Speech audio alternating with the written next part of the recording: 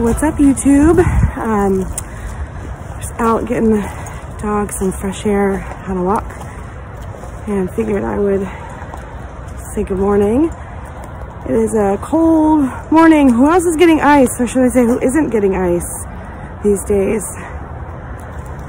Winter is truly here, and it's very difficult sometimes for me to focus on the springtime.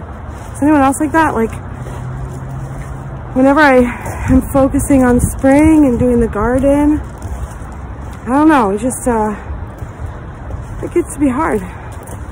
So today we're doing some more, some more seeds. I'm planting a whole bunch of, well, getting all my tomatoes ready for tomorrow. Tomorrow's when I start them.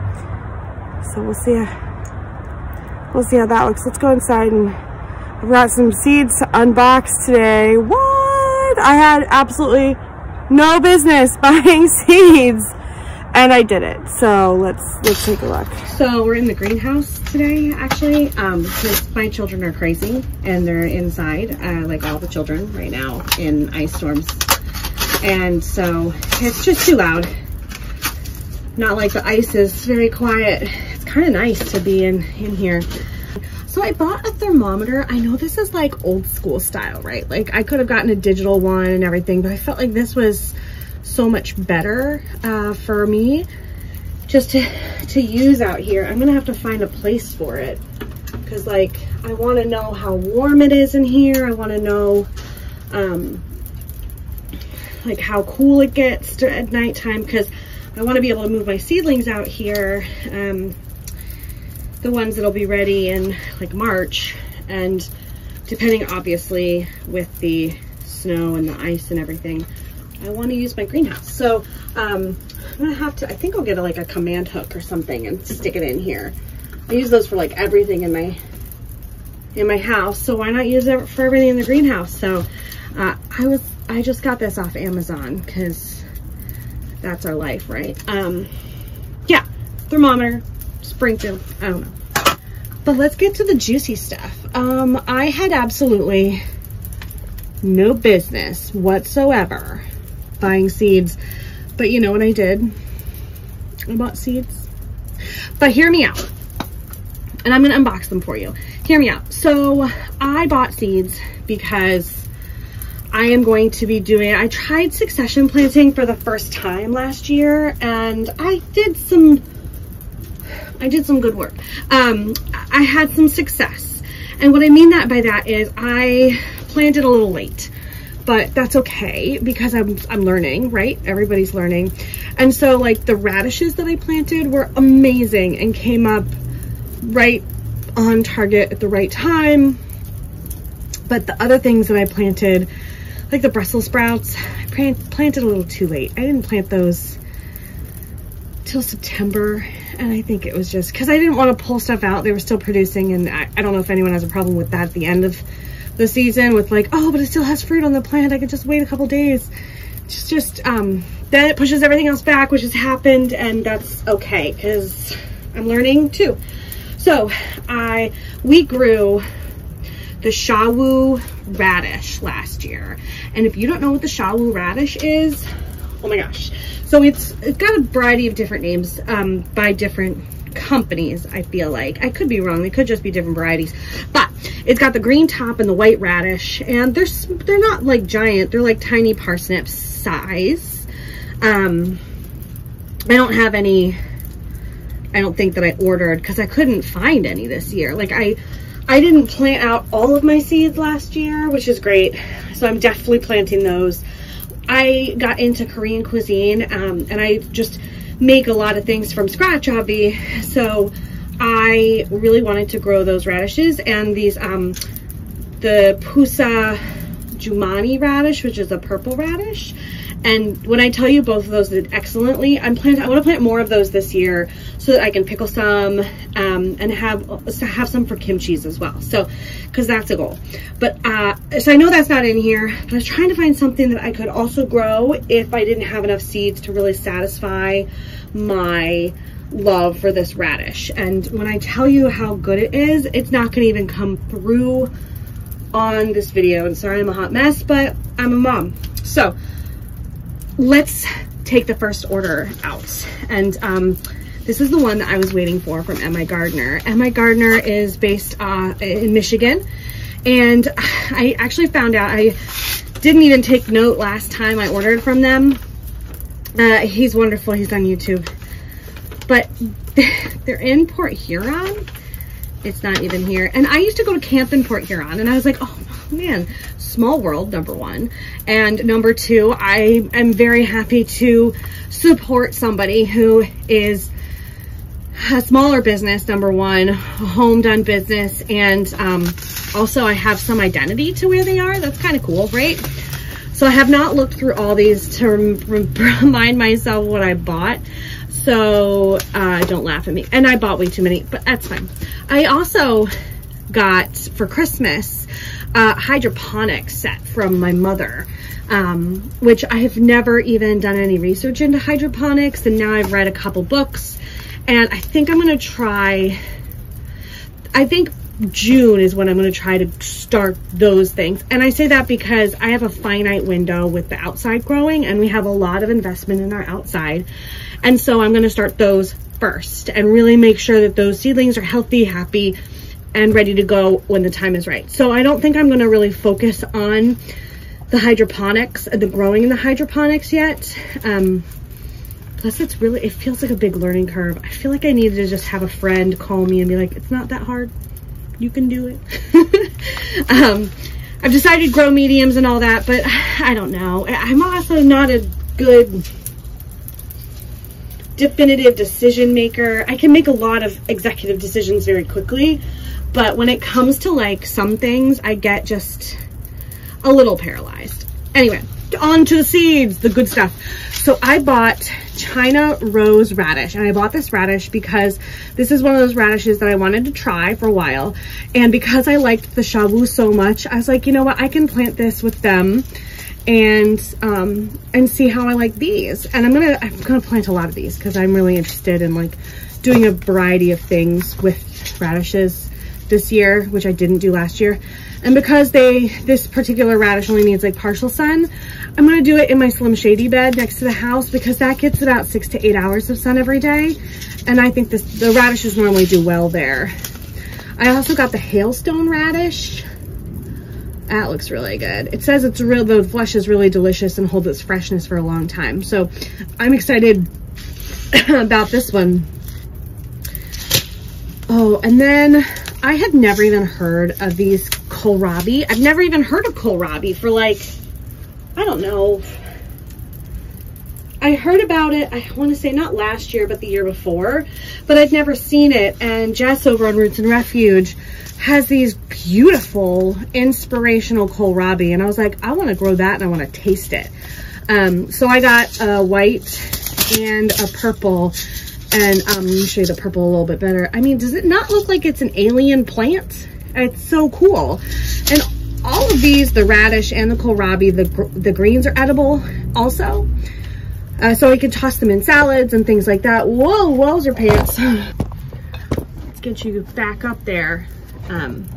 So I'm really interested in that. And then when our chickens get here, that's another story. But when our chickens get here, I'll also be able to give them some of the greens if for any reason the kids don't like them, or they just are too spicy for the kids and my husband and I can't keep up. I found some more rainbow carrots. We eat the rainbow, as you know, in the house. So I was able to find some of these, which is good. I haven't been able to find carrots very easily this year that are the normal varieties that I like to grow, because I like a rainbow carrot. And so like the, I have the cosmic purples, I've got the reds, I've got the goldens, but I don't have any whites anymore. And so it'll be nice to have a little bit more color in the basket and on the plate. And then these two, I'm going to be planting the bok choy in hydroponically. I might try it as a second planting in the fall as well, because this is cold tolerant, and so I'll do them outside and hydroponically and see how that works. And then we've been eating a lot of cabbage lately, and I've never grown cabbage, so I got some cabbage. So those are everything. That is everything from M.I. Gardner. And there's just so many so many seeds in that. And then I got, these are from Burpee. I got a watermelon radish, which is pink on the inside and white on the outside, and it looks like a watermelon. I thought these would be really fun for the kids. And I could vinegar these and just put them like as a side for any of our meals. And then I have not been really successful with peas in my growing career. And so any suggestions, comments down below would be really helpful. They grow about 2 feet, 3 feet, and then they just stop growing. And I think my problem has been supports in the past. I've only had short trellises and I haven't had vining peas. And so I really wanted to get the most out of our space. And because we do a lot of vertical gardening, I need to trellis up some vining peas this year, and I want to try that out. So these are the purple potted pea, also by Burpee. And these are, my kids love purple things. The anthocyanins make them really excited, and they'll eat them purple in the garden, and then when they cook up, they turn green. And the kids are like, oh my gosh, they're magic. So obviously they want to eat magic peas. And the purple potted pole beans are the same way, and I'm excited because we're growing those too. So this says that these are really strong climbing vines, and so I'm going to do my best to make sure that they're well watered in limey soil and are trellised. We're doing some arches this year, I think, to do some of our trellising, and I'll do a video on that, I think, a little later, but when we can get back outside. But I think that the peas will do really well on an archway, and plus it'll hang down, it'll be beautiful. I know you don't pull them, you're supposed to cut them, but I still think that that would be lovely. So this next order is, oh, I have another order from Burpee. We'll just keep the orders together. Oh, these are the marigolds. So one of my goals this year was not only to do better with my succession planting, but it's also to companion plant better. I always do like basil with my tomatoes and my nasturtiums as a host plant with my peppers and my tomatoes. But there are other things that I just like, and I do marigolds, but I'm really trying to be more conscious. So I'm planting a lot more basil too this year. Like I'm gonna have to give it away or preserve it or make pesto. I'm not a pesto girl, but why not make pesto and give it to people who like it? But I couldn't find any marigold seeds other than the ones I currently have, which is just like a kaleidoscope of color in one head, and it's like burnt orange and yellows, but it's in one head and it's beautiful. But I was like, you know, with as many marigolds as I'm going to be planting on the exterior of my boxes this year, I really wanted to have some beauty in it. And so I was able to find, Burpee had some marigolds, the Primrose Lady hybrid. So I got that. This is a creamy colored marigold with like yellow flower heads. And then the snowball hybrid marigold, which is just white flowers. And then this is called the Triple Treat marigold. And the blooms transition from red to orange to yellow to create like a wave of color. And so I thought that those were going to be really interesting out here, because I put marigolds on every corner normally, but so I need like, I don't know, 16 or so plants right away. Well, not right away, but 16, 17, 18, 19, 20 plants or so. And I just wanted some variety. It's the year of the variety. And then I got, oh yeah, I got the Kentucky blue pole bean to grow on one of our arches. And I've never grown a Blue Lake style green bean as a pole bean. I do purple potted poles and I do the slippery silks, but this is the first time where we'll have like a green Blue Lake style or the Kentucky Wonder style pole bean. And so I'm excited to do those on a trellis too. And the last little bit is from Fairy Morris. And this one's also very excited. So I got icicle short top radish. I know, how many radishes can you eat? we eat a lot of radishes. Plus this is all succession sowing too. Like we continue to eat radishes, but I'm also like a preserver, and so I want to make sure that we have some for later. Oh, I also got Kentucky Wonder from Fairy Morris. This is the pole bean variety, so that'll be good. I got the Garden Giant Radish, which is, I mean, I'm actually very low on French breakfast, so I needed to like get some more regular red radishes. And then I got some celery, because I didn't realize how much celery we actually ate until recently. And this takes like 125 days, so I may actually be too late right now. It's never too late in February, but I need to get these started. So I might start these with my tomatoes tomorrow. So glad I opened it today. This is Toy Choy, which I'm going to do hydroponically. I might also do some celery hydroponically too. That would be interesting. I'm going to do the Detroit Dark Red Beet, which is, I believe it's an early variety. My mom grew up on these beets. It's harvest in 60 days, and she swears by that one. So we're going to get that and make some like chips and stuff. I'm really hoping for a dehydrator this year for my birthday, which is in like a couple weeks, but that's not going to happen. So I'm excited to like just put these in the oven and make chips out of them, pickle them, preserve them. I like a variety of foods. I got, I guess, a second thing of kohlrabi. I didn't realize that, but that's all right. And then, oh, I got the melting sugar peas. So these are exciting too, because these are going to be good on a trellis. And from what I understand companion planting wise, and I didn't bring my notes out because it's raining and snow or icing, and I was just like, I didn't want to bring everything. But so you plant the peas with, is it beets? You plant the peas with beets and the beans with radishes. And apparently they help to support each other, with one taking something out of the,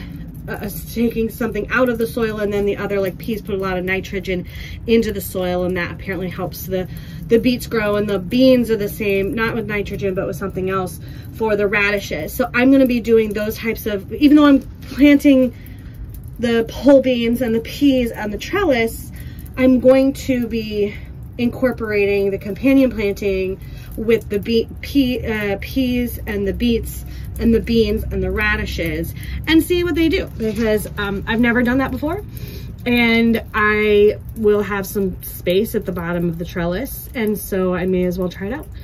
So yeah, and that's it. Boy, this is a lot of seeds. Number one, I have no idea how I got all of these seeds into the house without my husband knowing that I had ordered seeds, number one. But like, look at how many seeds these are. And this is like the best. I mean, this is a lot of seeds, and I don't know what I was thinking. But it'll be super fun because I'm planting out all my tomatoes and a variety of other things tomorrow. And I need to get some of these started also. So I'm glad they came in on time, and I'm glad I could share them with you before I stick them in the dirt. So I will see you next time. Thanks for joining me. Take care.